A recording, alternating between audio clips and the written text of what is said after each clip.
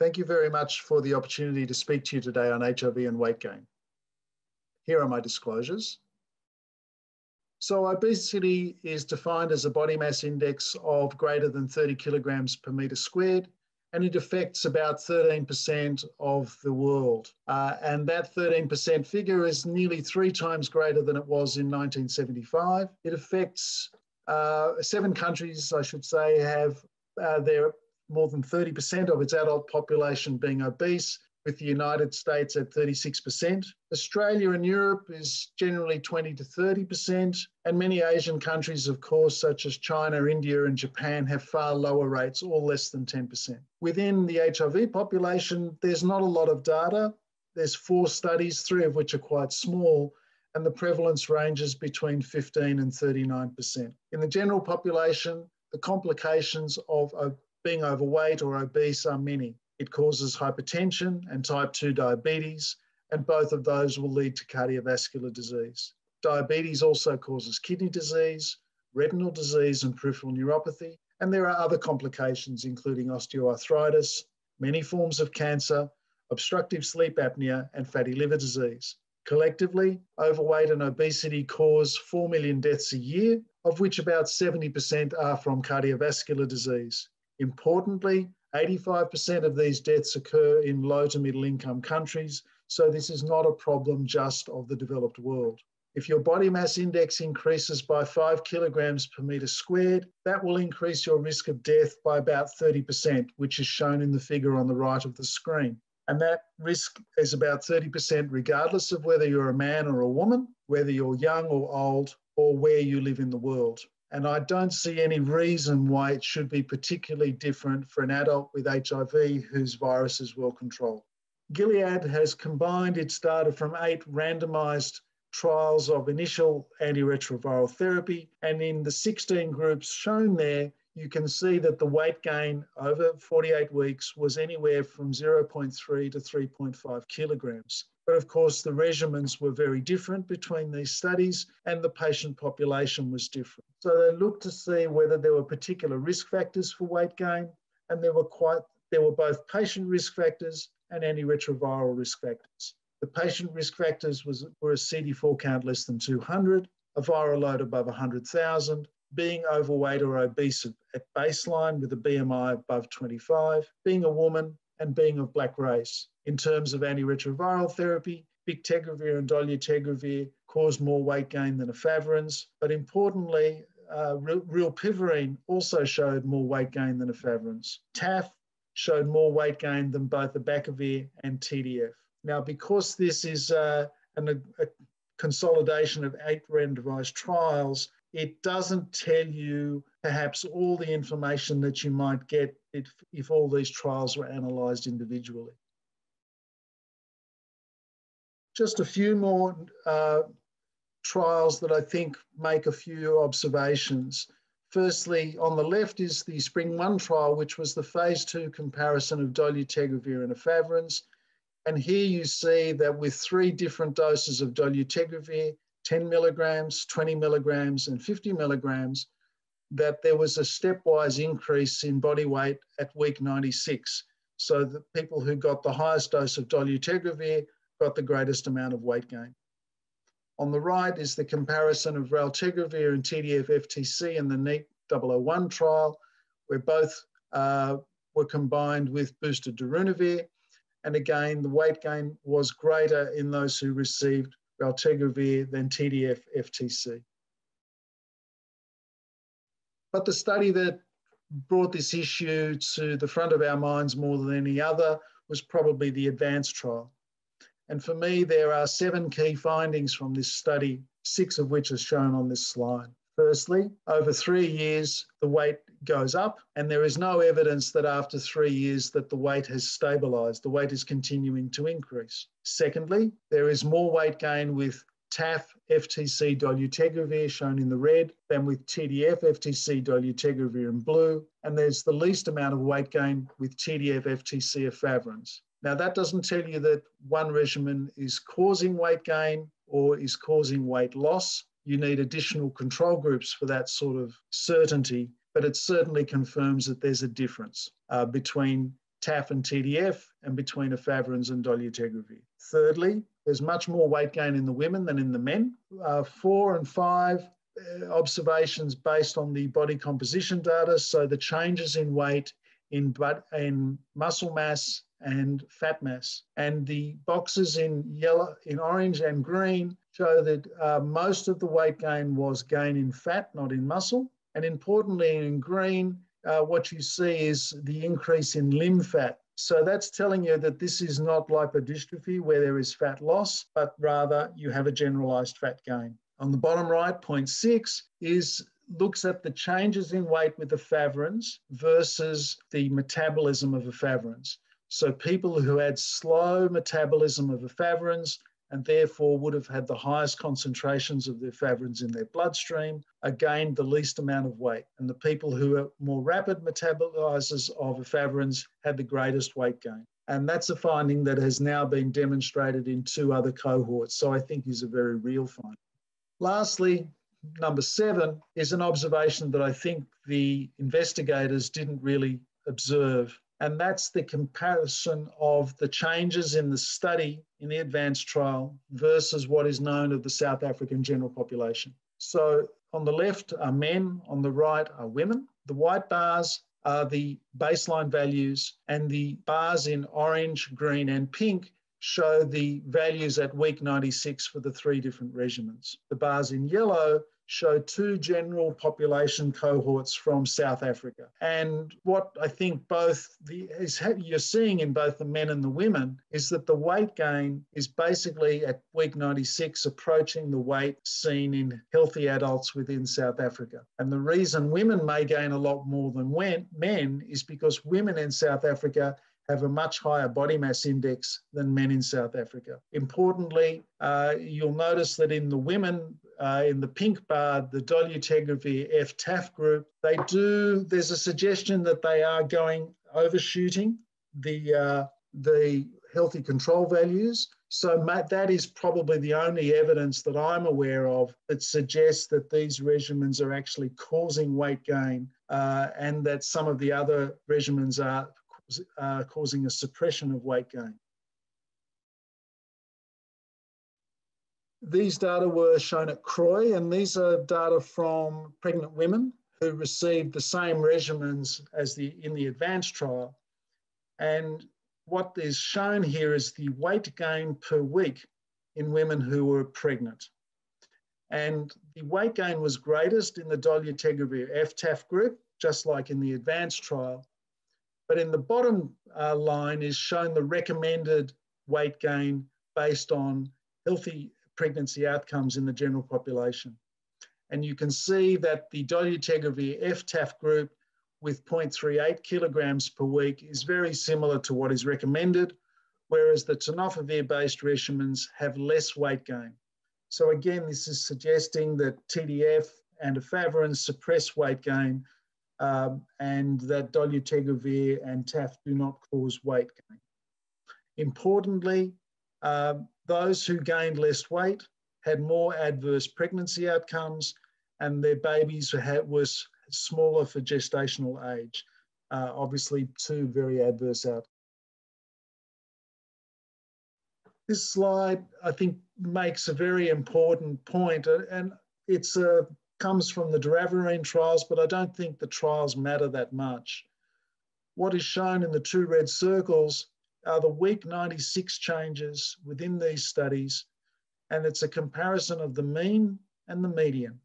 And you can see that the mean increases are far greater than the medians, which suggest that if means are greater than medians, there must be people who have much higher changes. So these people are not having 2 kilograms of weight gain, but they're probably having 10 or 15 kilograms of weight gain, which drives the mean values up. And none of the trials have really given us any indication of who these patients are. Who are the patients who gain the most weight? And for me, that's probably a critical piece of information yet to be learned. So here is a study that attempts to pull together the results showing the changes in the naive trials in the top half of the slide, then the switch studies in the middle, and the PrEP trials at the bottom. The numbers are the mean changes in weight, mostly at week 96. The pink boxes show study groups where the changes were less with TDF or less with efavirenz than their comparator. The yellow is where integrase gave you more weight gain than its comparator, and the blue is where TAF is greater than its comparator. And you will also notice, as I've tried to suggest through the talk so far, that the naive trials experienced far greater weight gain than in the switch or the PrEP trials. So what does this all mean? So if we take the average Australian man who weighs about 86 kilograms and he starts a regimen with TAF or integrase or in fact any medicine, if he gains 2 kilograms, his BMI doesn't change very much. If he gains 10 kilograms, his BMI goes to 31, which makes him obese. To increase his BMI by 5 kilograms per metre squared, which gives you that 30% increased risk of death, he needs to gain 15 kilograms. So it's a lot of weight. But please remember that 40% of weight-related deaths occur in adults who are not obese. And of course, morbidity can come from smaller BMI increments in addition to any mortality risk. The ADVANCE trial has taken its body weight and metabolic and blood pressure changes and modeled those in terms of cardiovascular and diabetic risk over 10 years. And basically they showed that the cardiovascular risk increase was quite small and the differences between the three regimens were really quite small as well. And that the risk for diabetes was a little bit higher, but still quite small. Importantly, however, these are young adults and they've only been followed for 2 years. So we shouldn't extrapolate this to older populations and we need to see longer term data. So what are the possible mechanisms? I'm going to only show this slide because the data we have is very, very limited and I don't think it's of very good quality. Is it increased calorie intake because of increased appetite? Is it reduced physical activity? Or in fact, is intake and activity unchanged, but patients become better at storing lipid, possibly because of altered adipokine production or autonomic activity? In short, we don't know. But let's think about how somebody might gain weight or lose weight in a more general circumstance. So the average Australian consumes 450 grams of food a day, and that's shown in the yellow box at the bottom left. Combined with oxygen in white, that will be metabolized to carbon dioxide in red and water in blue. And that allows for stability of weight at any given level of activity. If that person then consumes an extra 300 grams of food a day, so the yellow box is now bigger, and their physical activity is constant, then the red and blue boxes stay the same, and they've now got a pink box, which is fat storage. And the figure on the right-hand side of your screen is just a reminder to all of us that whether we consume excess calories as proteins, as carbohydrates, or as lipids, the body has very efficient processes for converting those three chemical classes into lipid storage if it's not being metabolized for energy. So what can we tell our patients? Well, it's very easy to tell patients to restrict their calorie intake and to increase their physical activity. And I'm sure we've all experienced that that can be a very difficult thing for patients to achieve. So encouraging patients to meet with a dietitian to review their diet, I often find to be quite productive. In terms of switching antiviral therapy, unfortunately, we have no randomized trial of either switching an integrase or switching TAF that definitively show weight loss. There are some medications that could be theoretically used, maybe medications like metformin, but we don't have any data. And we only have a few case reports about bariatric surgery, and we don't know what such surgery can do to the levels of antiretroviral drugs. But in short, if we want to lose fat, the figure on the right-hand side tells us how. The metabolism of fat is a chemical equation. If you add oxygen and you will convert that to carbon dioxide and water. So what patients need to do is generate more carbon dioxide, and the way they do that is exercise that makes them breathe out more carbon dioxide. So it's more physical activity with a stable fat mass, and of course it's less fat production by less intake. So I think the HIV lipodystrophy story is a very useful lesson for telling us what we may know now and what we still don't know. So between 1996 and 2008 on the left-hand side of your screen is the sort of some of the major milestones where we went from thinking therapy was excellent and safe to the first reported features of lipodystrophy. It was at least another 5 years till we were able to confirm that the thymidine nucleosides were heavily involved, and another 6 years before we learned conclusively that the protease inhibitors did not cause lipodystrophy at all. On the right-hand side are some of the milestones in the weight gain story, where we go from 2014, where it was on no one's radar, to a few case reports, to the larger cohorts, and then to the limited randomized trial data. And I think now where we are is the sort of general notions that TAF and dolutegravir cause fat gain and TDF and efavirenz prevent it. I'm not sure that I completely agree with both of those statements, but I think that's probably where we are today. And in pink are some of the key questions that I think remain to be answered. Can 3 drug classes really all affect body weight? What are the mechanisms? What's the biology that makes some people at higher risk than others? Is there a hierarchy in drug classes? In other words, do some drugs within a drug class cause this problem and other drugs don't? Does the weight stabilize after 2 years? Is it reversible? Is it treatable? And of course, what are the clinical consequences? So there's only one guideline body that's giving us some indications about how we might deal with this, which is from the European AIDS Clinical Society, that recommend that we measure weight, body mass index, and waist circumference. I don't measure waist circumference because I think it's technically quite difficult to do well. We both agree about measuring lipids, about measuring glucose, and estimating cardiovascular risk. And the Europeans suggest, and I think it's not a bad idea, to also think about fatty liver disease. So NAFLD is non-alcoholic fatty liver disease. I also measure hemoglobin A1C because I think it's a great way of easily screening for, longer term changes in blood glucose. In terms of intervention, I think dietary restriction and increased exercise are easy to recommend, although not generally successful. That the Europeans don't recommend switching because they say there's no data. As a clinician who treats patients who are often very concerned about their weight gain, if there's no effect of diet and exercise, I would consider switching if their cardiovascular risk was high, if they had become diabetic or had worsening diabetes, or if there was a major cosmetic concern. As for weight loss drugs, the Europeans mention them but don't recommend them. I have referred some patients to an endocrinologist for an opinion, and some people have started these, but that's fairly rare.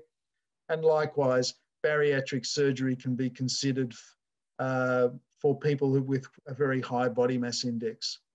For contrast, the US DHHS guidelines mention that weight gain is an issue, but its management is not discussed at all.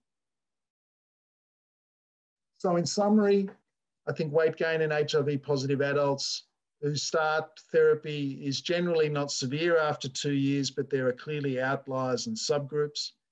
It is likely to cause more non-communicable disease and deaths, even in those who don't become obese. It's greater after treatment initiation than with switching or with PrEP, probably because of the return to health phenomenon. And I think the South African experience gives us an idea of what returning to normal within that society. So if you are in a society where weight gain is acceptable or even desirable, then perhaps it's going to be more likely. In terms of medications, I think there's good evidence that TDF and efavirenz inhibit weight gain, but the evidence that integrase inhibitors and TAF cause weight gain is a little less clear. There's no clear evidence of an overshoot in weight gain, and most of the studies have significant limitations. And lastly, somebody asked me this question, and I think it's quite a reasonable question. How can a medication like tenofovir cause weight loss at one concentration and weight gain at a different concentration? Some rare drugs can have opposing effects at different concentrations, but that's a fairly uncommon phenomenon. So with that, I'll thank you for your attention and happy to take any questions.